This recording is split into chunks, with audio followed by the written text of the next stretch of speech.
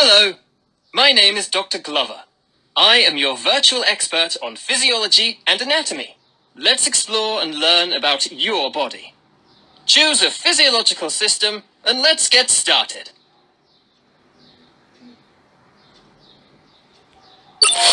The digestive system.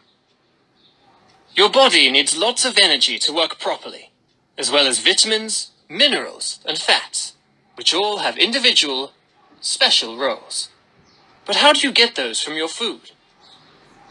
The first stop for swallowed food is the esophagus, a tube which pushes food from the back of your mouth all the way down to the stomach.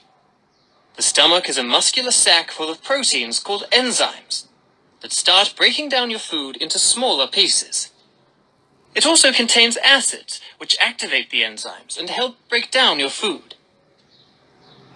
The acid also kills any bacteria to stop you getting sick. And when your stomach is empty, the muscles in its walls contract. This sloshes all the acid around, which makes a very peculiar noise, which you'll know as tummy rumbling. Sorry. Food then moves into the duodenum, where bile produced by your liver and stored by your gallbladder is released and mixed with the semi-digested food. Bile helps to break down fats so they can be absorbed.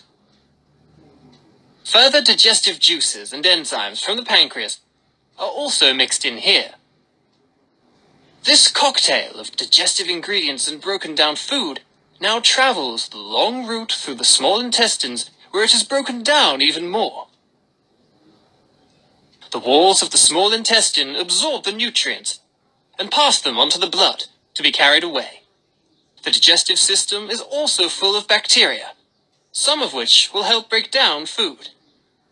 As they do this, they release gas, which is one of the reasons you fart. Who knew bacteria could provide so much entertainment? Oops. Oh my gosh, I'm so sorry. My apologies. All of your food has now been fully broken down, and most of it absorbed into your blood. It's now the large intestine's job to absorb all of the water from whatever remains to make sure we aren't wasting anything from the food. Anything we can't use, we force together into one big lump and push it out of the body. This is when you poop. Your liver is also part of your digestive system, as it filters out of your blood any of the toxic things you may have eaten.